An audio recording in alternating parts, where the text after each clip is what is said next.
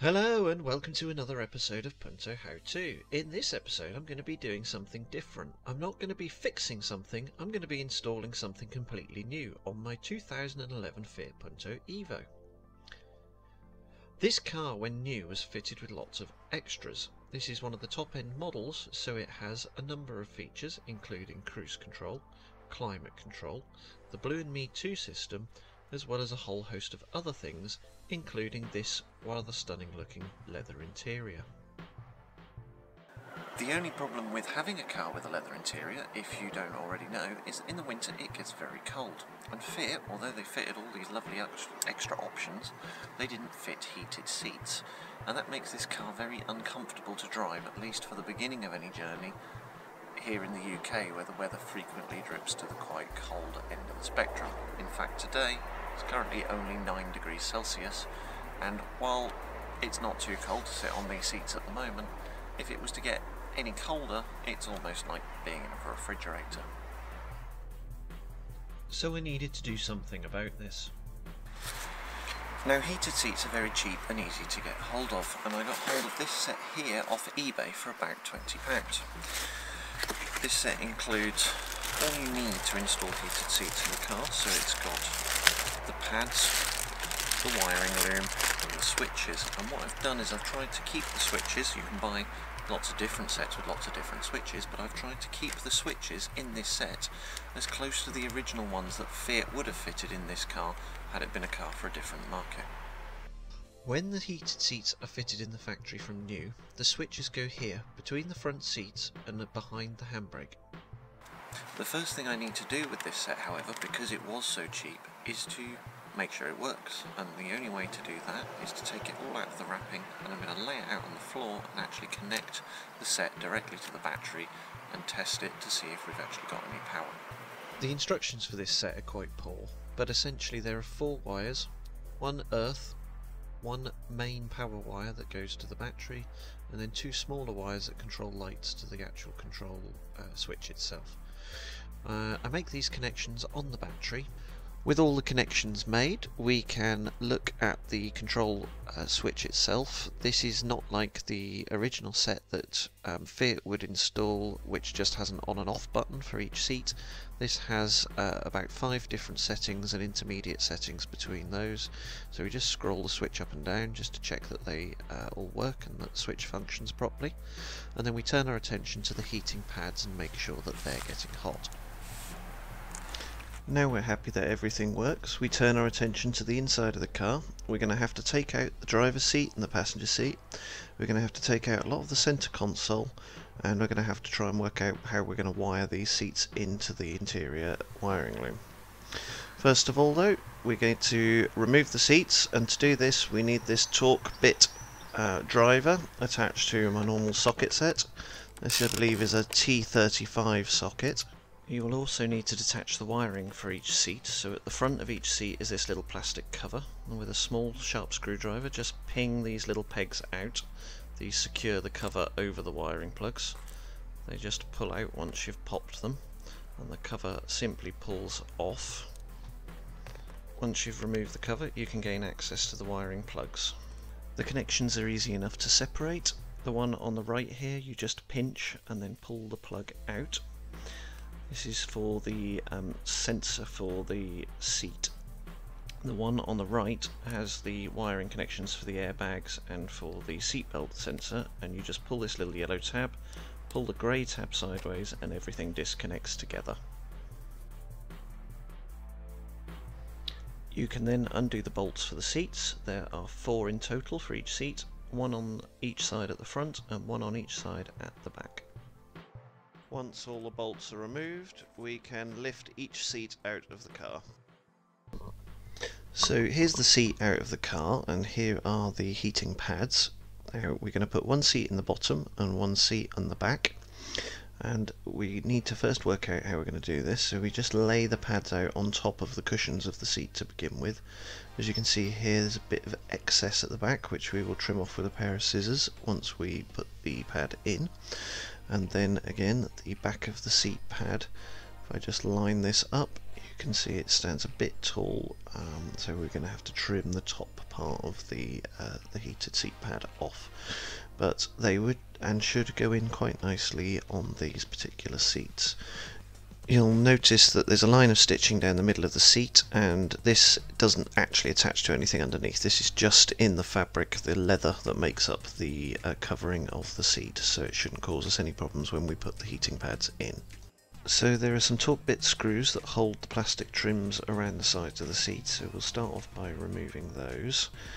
We need to get rid of the plastic trims off the side of the seat, as this will allow us access to the sides of the leather seat cushion. Next, what I do is I take a pair of pliers and I very firmly get a good grip on the piece of plastic that holds this piece of fabric, and I unhook it from all of these hooks on the back of the seat base. And this requires quite a bit of force because the seat cushion is held on very tightly so that it keeps its shape. Once we have unhooked all four of them and taken probably a couple of inches of skin off the back of our knuckles, we can then start to tuck the seat out of the way. As you can see, I can now push the fabric or the cushion away from the metal base. Being careful not to damage any wires, I just gently pull the foam away from the metalwork, as you can see here, and then it's hinging on the front of the seat base. So what we need to do now is unhook it. There's some plastic clips along the front of the underside of the seat, which I'll try and show here.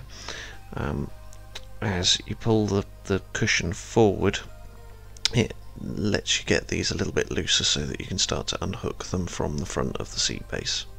We've now removed the foam cushion, as you can see here, and we can now carefully pull the leather off the actual foam backing. Now, as you can see, this doesn't really help to pull it off from the back because there's stitching holding the leather onto the foam, so we're going to go and remove it from the front of the seat. Peeling it off the sides first. It will be quite tight, and that's to keep everything nice and smooth. And then if we just peel it off the front of the cushion, you can see the stitching there. It's not going through to anything under the seat, and what we have is a little pocket inside the cushion seat here, and that's where we're going to be placing our heater pad. And then there is the wiring, as you can see, for the pressure sensor for the seat. So this is how the car knows if somebody's sat in the passenger seat. There's a hole through the foam, and we're going to use that to play wire for the actual heater pad through the seat. We're going to grab our heater pad. This has got tape down the sides of it, so it sticks it to the cushion or to the leather so it doesn't move around once you've placed it in the seat. And we're going to feed it into the cavity wire first, so we can feed that wire through the hole in the cushion. And we're just going to line this up. We're going to get it inside the seat and get everything laid out so we can see how much of the heater pad we're going to need to trim off. So we just get the wire through the cushion first. Then once we've got the wire in place, we can carefully push the and help with the wire, pull the heating element into the seat and get it in as far as we can. Now the thing with heated seats is you don't heat the entire cushion, sides and back and everything, you just heat the middle bit that you're actually making contact with when you're sat in the car. And as you can see, there's quite a bit here that needs to just be trimmed off the front because there's not a lot of point in heating the front part of the seat. And once I'm happy with the placement of the heater pad, I'm going to take a big pair of scissors and I'm going to carefully cut off the front part of the heating element in a straight line, so that we keep everything nice and tidy. And then once we've cut that off, we've got a special silver tape which came as part of the heating seat set, and we're going to peel that off the backing, and then that goes around the edge of the cut off end of the heater pad. This just helps insulate it from anything that might snag the metal element inside the pad. We can now fold the leather back over the foam cushion and turn our attention to the back of the seat. Then we turn our attention to the back of the seat. There are two zips buried in the back of the seat, and we use something sharp like a little hook or a tip of a small screwdriver to hook the zip ends out of the back of the seat. and this can be a bit fiddly, as you can see here. And then once we've done that, we can open up the zips and we can separate the clips that clip the back leather of the seat to the front leather of the seat. This clips underneath the bottom of the back part of the seat. We open that up and then we can push the leather through along with the foam. Turning the seat over now, we can get to the front and we can open up that cavity in the back of the seat back, and we're going to test fit our heating element in that cavity first, just to work out how long the element needs to be, as we will need to trim some of it off again. So we just feed the element up into the seat and get an idea of how much we're going to have to cut off. We're going to need to trim a couple of inches off the top end of the pad, so we measure that just roughly with my hand and then translate that to the top, and then I'm just going to get a pair of scissors and trim the top part of the heating pad off.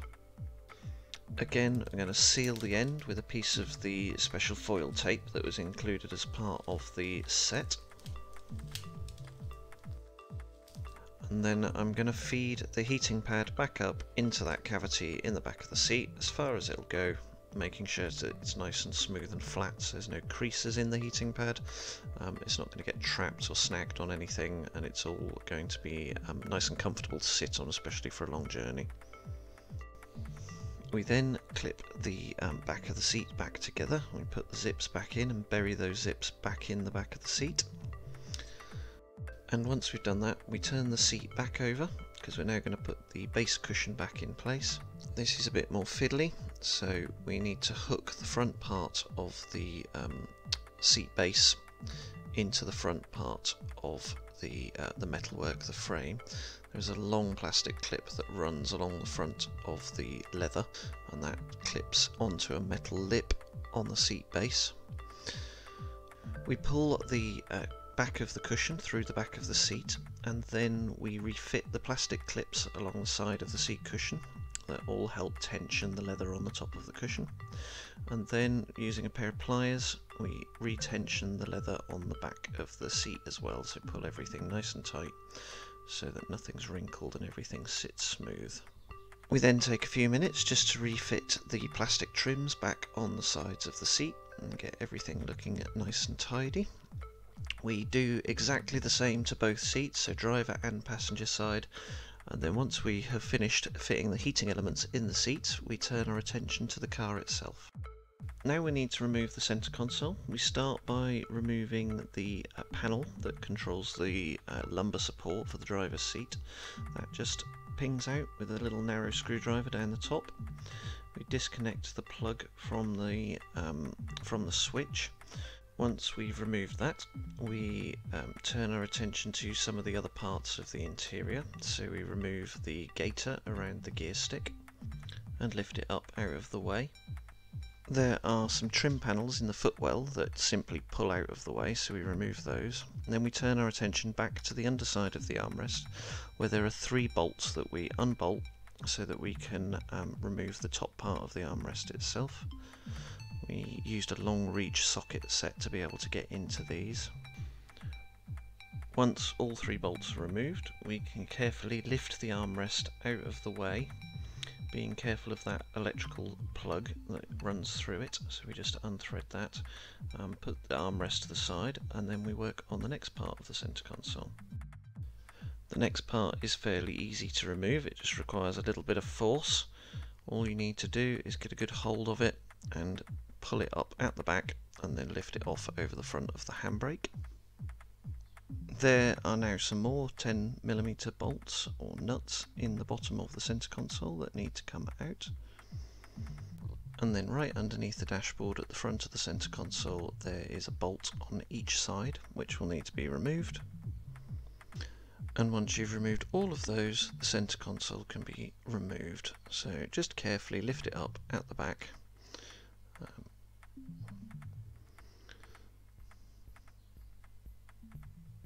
Lift it up over the handbrake and then just feed the gaiter for the gear stick through the middle of it. There is also some wiring connectors for the cigarette lighter socket that you will need to detach. So to do that, carefully reach underneath the center console and detach these wires. Once you've done that, you can lift the console off and completely out of the way. If your car has the Blue and Me socket in the center console, you will also need to remove this as well. I recommend popping it out the front, unplugging it, and then feeding the wire back through the center console. Et voila, we have a very empty looking car. This is a great opportunity to unleash the Hoover on the car and get rid of all the crumbs and dirt and debris that is now exposed, which would normally be trapped in places you can't get to. Now we start laying out the wiring loom for each seat. We have 2 plugs goes to each seat. Parts of this wiring harness are quite short, so we thread them down under the carpet just beside the handbrake on either side of the center console. We carefully lay out the wiring loom, and there's a piece of conduit with quite a bit of space in it just on the left hand side of the gear stick. So we thread our main power and earth wires down this towards the front of the car.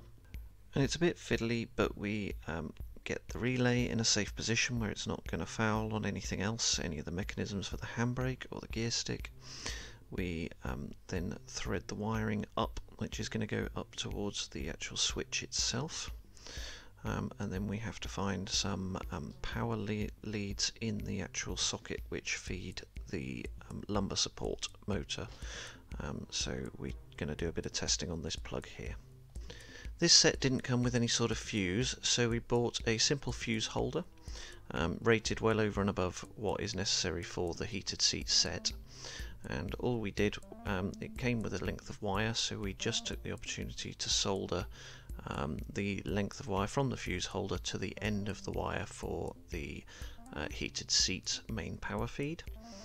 This is very simple. We just add a drop of solder to each end of the wire, and we've already threaded some heat shrink onto the wire itself, so that when we have joined the 2 wires together, we can then simply heat the heat shrink, and this will make a joint which is nice and strong and also is fully insulated, so we won't get any short circuits. We then attach the other end of the fuse holder to a large switched ignition live underneath the dashboard that we metered out, and we solder that in place as well, so that we've got a nice strong connection that's not going to break apart. We insulate that and tuck it out of the way, and we make some test connections just so that we can plug in the switch and make sure it's lighting up and actually switching on the heated seat elements. Another thing I have to do is I have to fit this switch into this panel here, which is going to be a bit difficult. This panel sits like this in the car. The switch is going to have to go in the middle here, but it is ever so slightly, just try and show you, longer than where the curve is, so we're going to have to very carefully trim it into this edge here for the actual curve so that it doesn't look too odd. Very carefully, using a rotary tool, I cut out the size of the switch, starting with it smaller than the switch so that I can then enlarge the hole later, just to make sure I don't cause serious damage to this panel, because it would be difficult to replace. I test fit the switch a few times to the panel to get the alignment as best I can. This seems to be about as best as I'm going to get it for now. There is still a little bit of a curve in the bottom of the panel, but I may try and address that with a little bit of heat, or maybe 3D print something in the future to help fill that gap.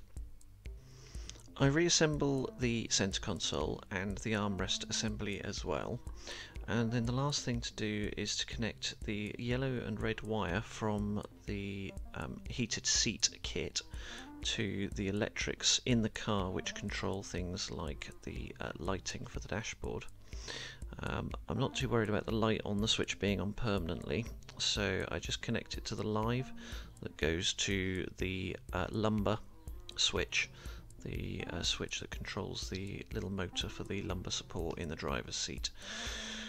Solder them together, put a little bit of insulation tape around the joints, and then we have a completely connected heated seat set. We put the armrest back in the centre, and we start putting the 10mm bolts back in that secure it in place. This helps sandwich all the various bits of the center console back down. It's then a case of fighting the little panel back into position, fighting all the wiring back into the middle of the armrest.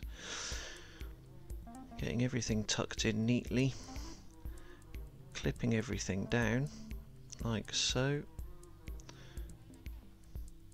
And you'll notice as I'm doing this that the switch for the heated seats is upside down. This is so that it reads correctly to the passenger and the driver, so the right is on the right and the left is on the left. Obviously we're not fully complete yet, we have to put the seats back in the car. So that's just a simple case of lifting them in and making sure that everything is lined up properly before we bolt them down. We bolt the seats in at the back, and you can see here the wiring for the heated seats is just lying in the footwell ready to be plugged in. We get all the bolts done up at the front as well. We then reconnect the electrical connectors for the seat, for the airbags, for the sensors and for the seatbelt warning. It's just a case of clipping them in as we had unclipped them earlier. We put the cover back over the electrical connections like this and put the pegs back in to lock it in place. The final job to do is go to the back of the seat and we find the connections that we added to the seats earlier, and we connect up the electrical supply from the controls to the seats themselves, just clipping them in here. And once we've done that, we tuck the wires up under the seat out of the way, and if needs be put a little tie wrap in just to secure them so that they don't pull or get trapped. Finally, we add a 10 amp fuse to our fuse holder that we installed earlier. And that's it, that's every job tackled. We now have a fully fitted, fully working heated seat system. As you can see, the control is down here between the seats, so it's easy to get to. And what you do is you just scroll the wheels on either side up and down to set the temperature you want. These are incredibly good seats, they get very hot, and I don't think I can really cope with anything above 3, even though it goes up to 5, but that works brilliantly. And this just shows the switch up close. It does light up blue, which I'm not going to bother changing, and the scroll wheels light up red to tell you when they're switched on. If you turn them to their off position, the red light switches off so that you know that there's no heat on the seats. And that's it for this video. It's a bit of a long video, but thank you for watching. If you haven't already done so, please consider clicking subscribe on the link below. Give us a thumbs up and leave some comments if you've got anything to say about this video. We will see you again. Do check out our other videos on the channel, but this is bye-bye for now.